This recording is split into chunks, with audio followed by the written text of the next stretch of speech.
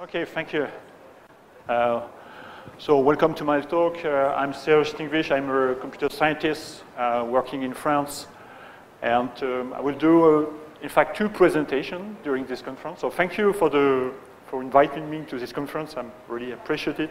It's my first time in Argentina, not in South America. I was once in Chile, but first time in Argentina. So thank you very much. So today I will talk a little bit about TensorFlow, so one of the most famous frameworks to do machine learning. And tomorrow there will be another talk about polymath. So polymath, I will have more time. I have 1 hour if I remember. And polymath is something that allows you to do computational computing for doing science and mathematics. So today, TensorFlow. So first of all, I will just present myself. So I'm working in an international joint research unit, and I'm working on modeling and simulation of complex systems. And we are located in different places around the world. Unfortunately, not in South America, mostly in Africa. So in Morocco, Senegal, Cameroon, and also in Southeast Asia, in Vietnam. So I'm currently located here. I live here in Central Africa, in Cameroon, since 2017, and I should be there until the end of next year. And in fact, we are working with developing countries, especially African countries, to help them focus on something that is really important for them is about modeling and simulation of complex systems apply on environmental issues. So this is some of what we are doing in this country. So we are doing a lot of things around sustainable development goals. So you see here 3 sustainable development goals. So about the good health, sustainable cities, and this one about fisheries. So basically what we are doing is that we are modeling this kind of complex system, and after that we are doing mathematical modeling and computer science modeling, and we can use this kind of models to predict or understand better the situation in these countries. So we are doing a lot of things like that. So recently we use more and more machine learning. I have one project in Cameroon about discover the plant growth. So we apply this to cacao trees. So we try to understand how cacao trees grow during his life using machine learning techniques. So we are using more and more this kind of system for modeling complex systems. So let's go on my topic. So we'll talk about TensorFlow. I don't know if you know, who don't know about TensorFlow here? Don't know. Okay. So basically, it's a general purpose numerical computing library. So it's an open source software that has been originally developed by the people from Google since 2015. So it's a big software written in Python, and most of the software is written in C and C++, and Python is just a layer on top of it, this big engine. So it's completely hardware independent, so this is really interesting. That means that you can run the same simulation, the same software on CPU and on GPU. So it's completely transparent. So if you have access, or TPU, if you are working at Google Lab, for example, you can use TPU, that is TensorFlow CPU, in fact, that you can use. So this is something very interesting, and in fact, you can use TensorFlow not only to do machine learning, but in fact, you can use it as a general library to do a lot of processing. If you need to do data analysis, image processing, big data or simulation, like what we are doing in my lab, you can use TensorFlow. In fact, this is not complete. It's not focusing on machine learning. It's a general purpose library to do computation, in fact. So I will. First of all, explain a little bit why Pharo should take care about this. So first of all, it's a multi-platform library. So in fact, you can use the same code, almost the same code, on the different platform. It's a distributed execution, so you can run the same code transparently on. I already explained that you can run it on CPU, GPU, etc. And it's quite it's quite a robust foundation for doing machine learning and using deep learning frameworks. And it's already used in lots of, it's already supported by lots of programming languages like C++, Python, etc. So we definitely need to do something for Smalltalk. And I was interested also to be able not only to use machine learning algorithm, but also to be able to visualize, to see this kind of complex system like neural networks. Because most of the time, one of the big issue of this kind of system is that you build a system with a lot of layers. For example, if you Google, they have some examples of system with hundreds of layers, different layers, but it's very difficult to debug, in fact. So we need something that allows us to understand this kind of system. And in Pharo, we have lots of tools to do that, like Rossel. We have already had a demo from Milton this morning about Rossel. So this is something that could help us here to understand TensorFlow code, in fact. So this was my main motivation for this work, and also be able to use that for doing simulation of complex systems. So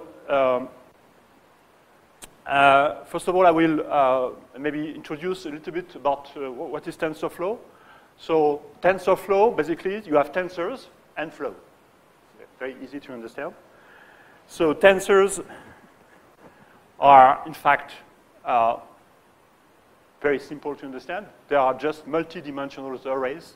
So you have some examples here of tensors. So you can have a tensor of rank 0, so it's a scalar, so a float, for example, or an integer, it's a scalar. If you have a rank of 1, it's a vector, so usual vector of numbers.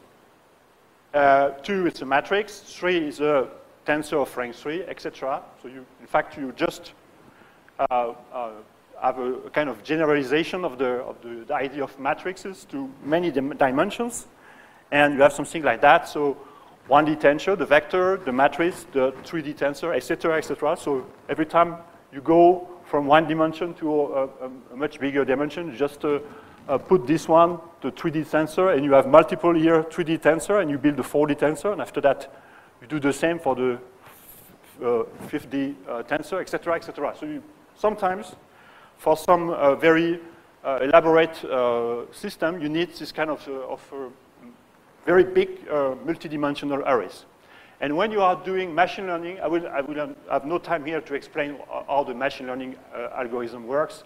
But basically, when you are doing machine learnings, you are using lots of matrices operation. So you are using linear algebra algorithm. So you will use a lot of operation like adding matrices, multiplying matrices, etc. And all these operations are very, very fast on TensorFlow. But I just want to emphasize that, in fact, you can use it for doing something else. For example, for doing matrices multiplication. And you are not obliged to use TensorFlow to do only machine learning stuff. So I have explained what are tensors. Now, what are flow? So in fact, in order to compute something with TensorFlow, you need to build nodes. So nodes are basically operation, mathematical operation, but it could be also operation like building a constant or having something to log your data. And after that, each of the nodes is connected to another node with nodes with edges. And on these edges, you will have some information that will flow from one node to another node, and this information will be tensors. Okay, so between the nodes, you have communication edges, and you have tensors that go from one edge to another edge. So you have something like that. So this is an example of what you can build. And basically, when you build machine learning algorithm, you put a lot of these nodes together. So you have, in fact, you can build something that is hierarchical. So you build a hierarchy of nodes, and each of these nodes are layers, for example, in a machine learning algorithm. So what we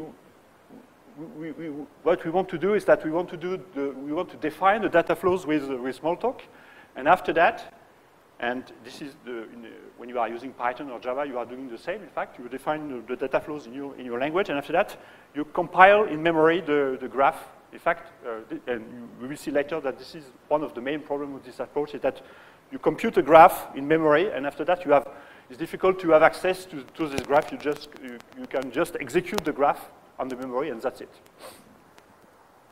So the architecture is like that. In fact, you have kernels, so different kind of kernels. You can run the same software on different platforms, including mobile platforms. On top of that, you have operation. So for example, multiplication, addition of matrices, of tensors are operation. So this is completely transparent. So the system will choose, depending on the software that, the kernels that you have, you can use the same operation on different platforms.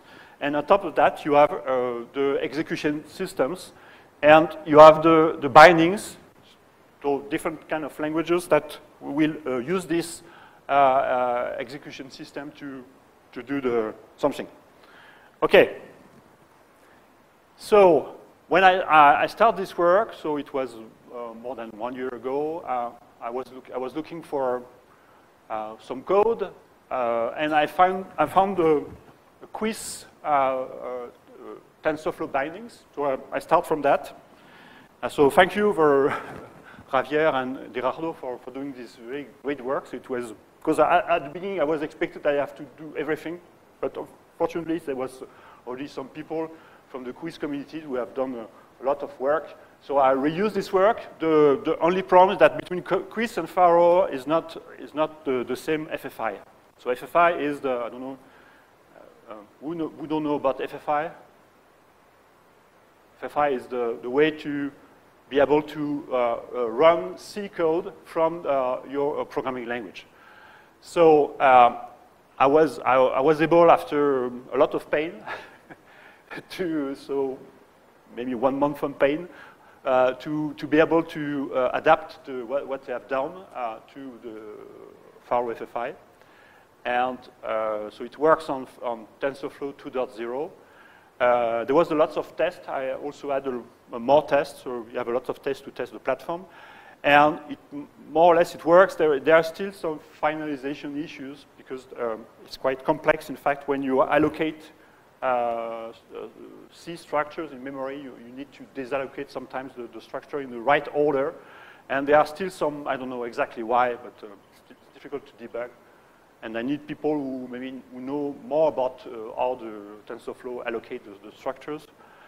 So there are still sometimes some random crash that are very difficult to debug for the moment. Since this work, there was also a port of Mariano to Visual H, Smalltalk. So we have, in fact, 3 versions of almost the same. There are some differences between the different platforms. Of the same system on 3 different Smalltalk.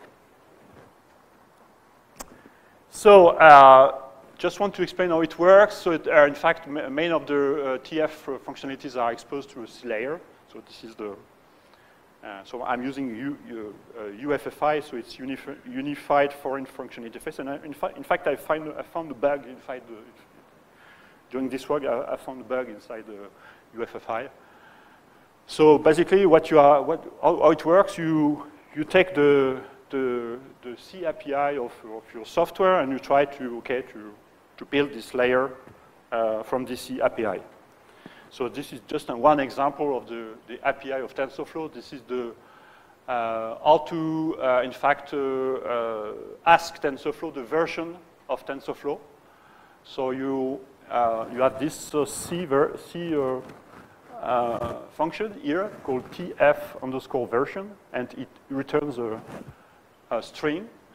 So this is what you wrote with the UFFI library, and you can use it like that. You ask the C interface the version, and normally you obtain a string that is 2.0.0. Okay, something simple like that. So for this one, it's very simple, but when you manipulate more complex C structure, sometimes it's very difficult to find the bugs because you are not passing the correct pointer to something, and it crashes, and it's very difficult to understand why it crashed. You don't have the usual debugger that allows you, the usual Smalltalk debugger that allows you to understand what happens. Okay, so these are some examples. You can build tensor like that.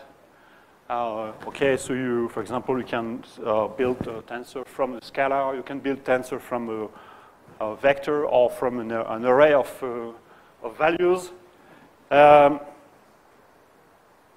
And from that, you can, okay, compute some ranks if you want. Maybe I can do a demo. It'd be better if I do a demo. So I have a, yeah, not this one. Normally I have a, yeah. Is it readable? Maybe a bit small. Yeah.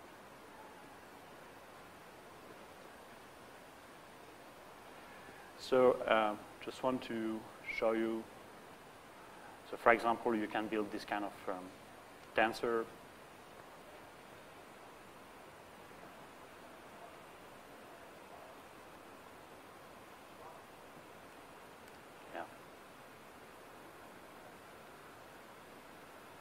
So you see, this is in fact a tensor that is inside the memory. So you see the address of so this is no more in the Pharo memory, but this is somewhere in the computer memory. So it's very easy to build tensors, and after that, maybe I will switch because I don't have too much time. I will switch to some example. Yeah. So first of all, I want to explain that. So you need to build a graph. So the nodes, the list of nodes, and the connection between the nodes. So basically, a graph contains a set of operation objects that each node is some unit of computation. And in fact, you can, what is very interesting is that you can serialize the graph. Okay? So after you build a very complex system with a lot of layers, you can transform this system as a set of as a file, in fact, and you can share this file with other TensorFlow platforms. So, and I will show you later that you can download, in fact, some serialized graph done in Python, or I don't know the language that they use, and you can, in fact, load this graph inside the Pharo memory and use it to do some machine learning. So it's very easy after that. After you create this graph, is very easy to exchange because you can serialize very easily this graph and exchange them between platforms. About the operation that you can put in the node, basically a node has a number of inputs, so between 0 and n inputs. So inputs are tensors, and they produce between 0 and outputs that are tensors also. You have a lot of operations. Don't know exactly how much operation you have in a TensorFlow kernel, but basically it's maybe around 100, 200, maybe more different kind of operations. So you have the basic linear algebra operation like adding, multiplying, etc. Tensors. You can transpose. You can inverse. You can also do some kind of reductions. If you have a tensor that, for example, has 4 dimensions, you can cut slice of your tensors to produce tensors that has only 3 dimensions, etc. So you have lots of operations you can use on this kind of tensors. And in fact, if you want to do after that machine learning on that, you need to build an API on top of it. Okay, so here we don't have this API. You need to do it by hand. So this is something that we are lacking. For example, compared to what you can do in Keras. In Keras, they are using the same. They are using TensorFlow as a backend, in fact. But they have an API to describe the layers of your neural network. And this is something that we don't have here. So you have to do, if you want to do your network, you have to build everything by hand. So it's a little bit annoying.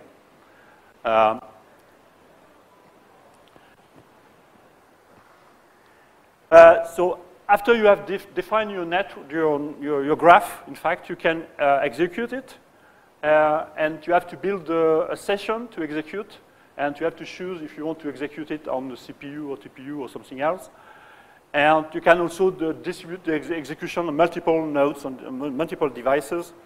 And I already say a few words about that. Is that completely portable? You can serialize it and use it in another platform. So it's time for a demo. Okay, something very simple. I just want to compute 3 plus 4, but with TensorFlow and not in Smalltalk. Okay, so I do something like that. So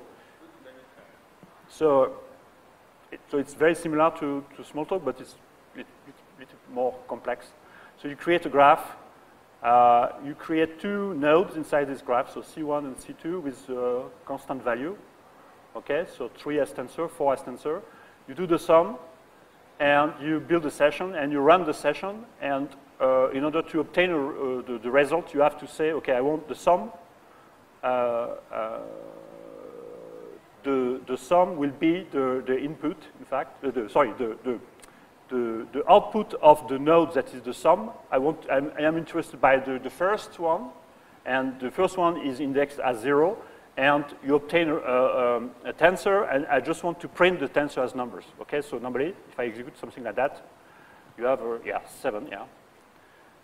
Okay, maybe it's not really efficient because you have to, okay, maybe I guess if you do something like that in Smalltalk, it's more efficient than, so you understand how it works like this. So, and what is interesting here is that I can do something interesting, is that I can have a look to the graph. If I try to inspect the graph, and this is something I had to the original code, I'm able to use Russell to visualize, in fact, the network. So here I can see that there is 2 nodes that are C1 and C2, and I'm using one node that is the addition, that do the addition of C1 and C2, and okay, that's it. So this is very interesting. So this is something I had maybe in 10 minutes with Russell to the original code. So it's something very easy to do. Maybe we can do a more elaborate visualization later, but it was enough for me for the beginning. So let's try to do something maybe more elaborate. Just want to multiply now 2 matrices. So basically the same code. I built some tensors.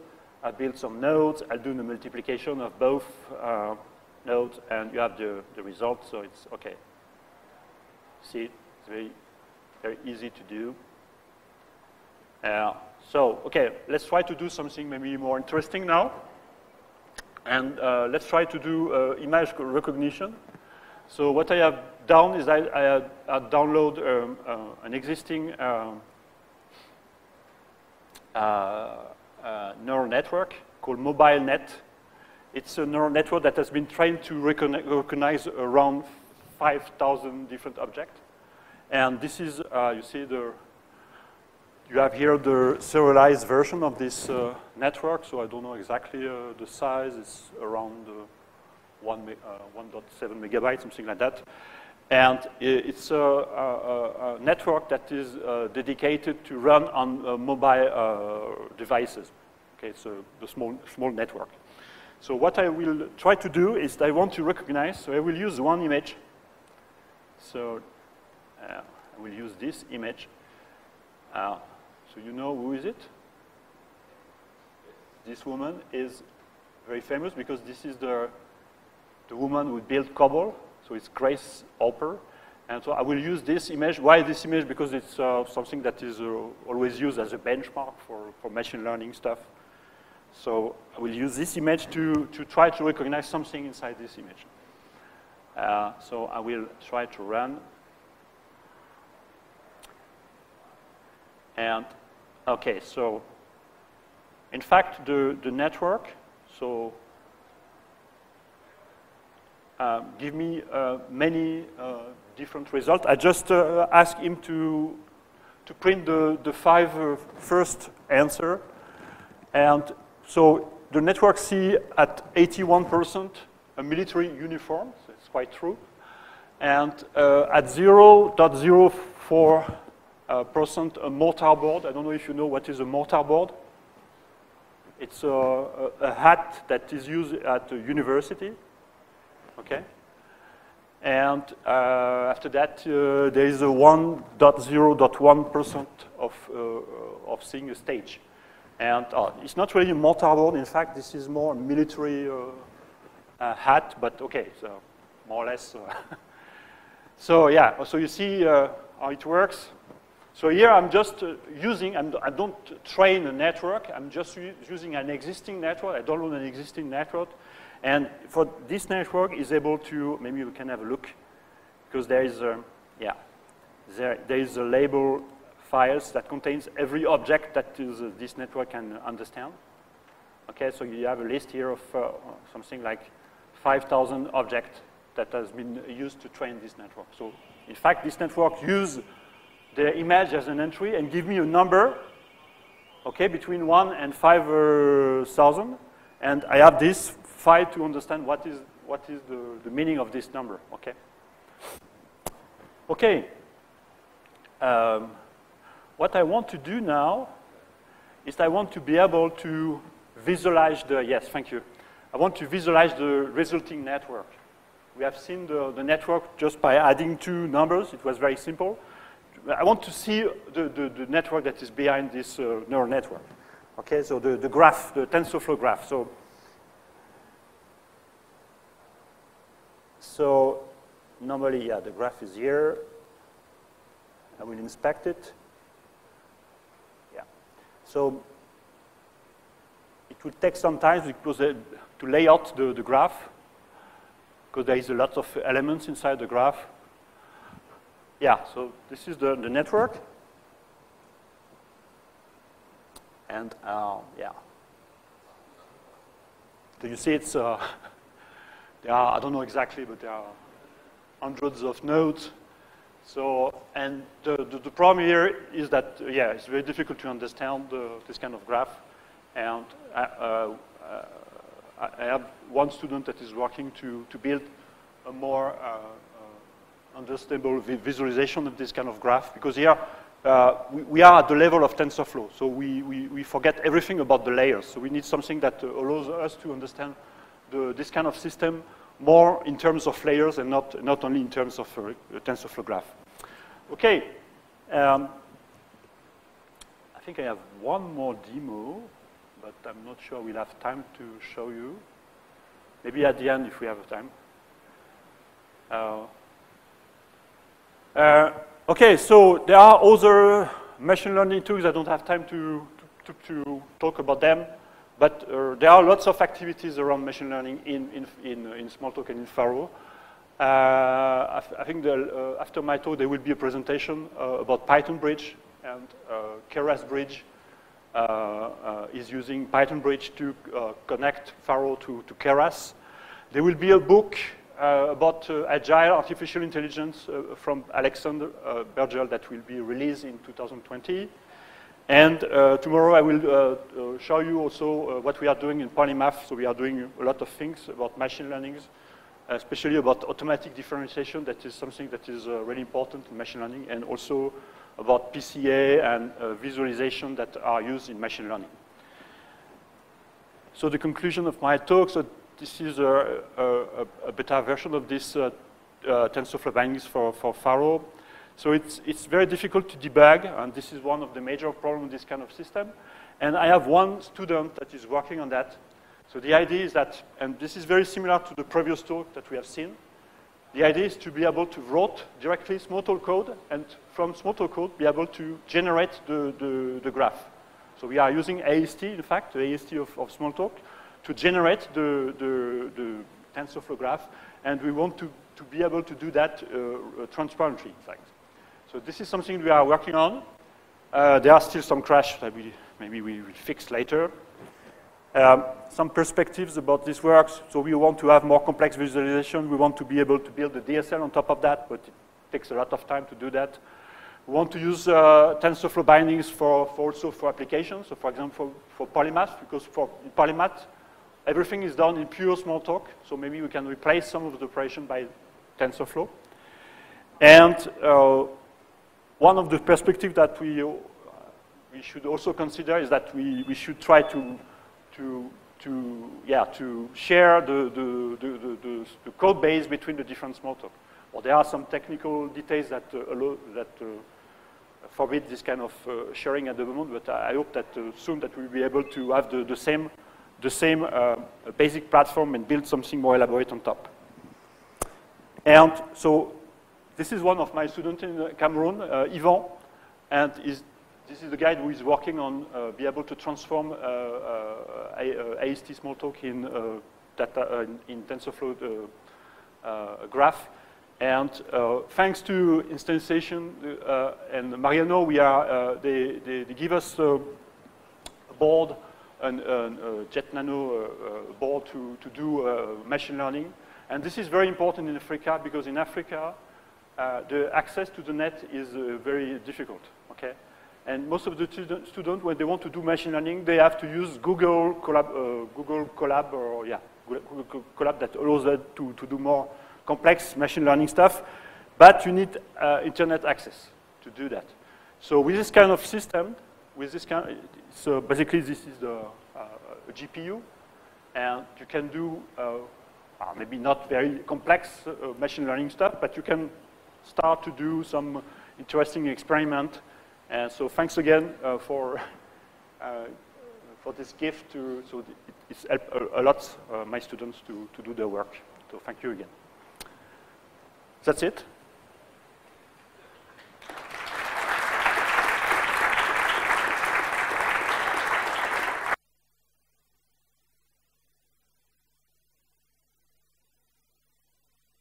Questions?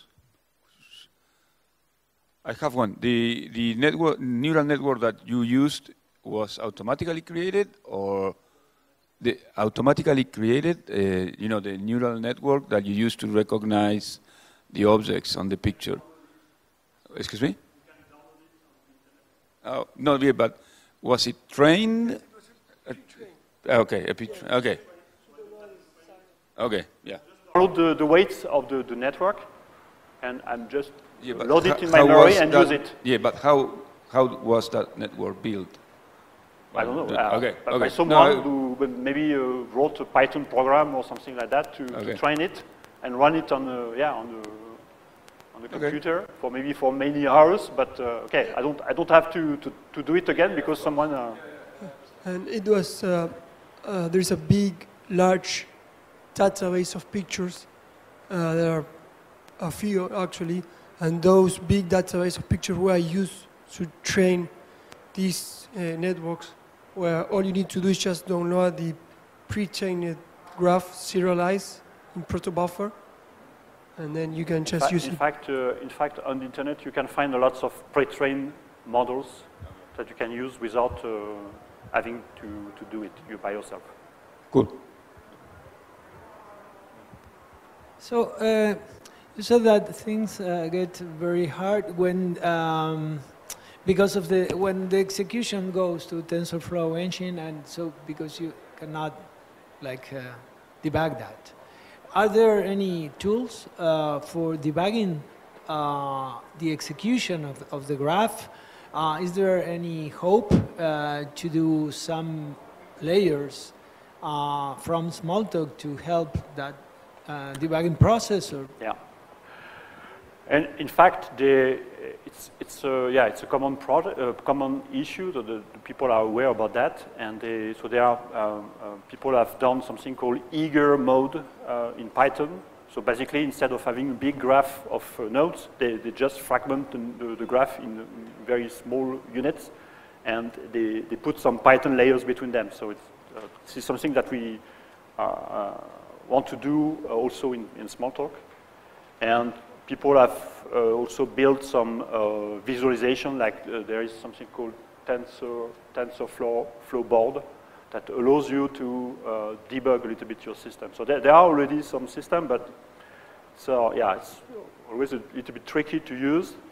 So yeah, so what we want to do is to be able to do it in Smalltalk and being able to do it transparently. So you wrote some Smalltalk code, and transparently it will be, you will generate a TensorFlow graph, and so you will have at the same time the readability of your code, because you will be able to do it step by step in the debugger, and at the same time you can run it fast on your TensorFlow devices. Yeah.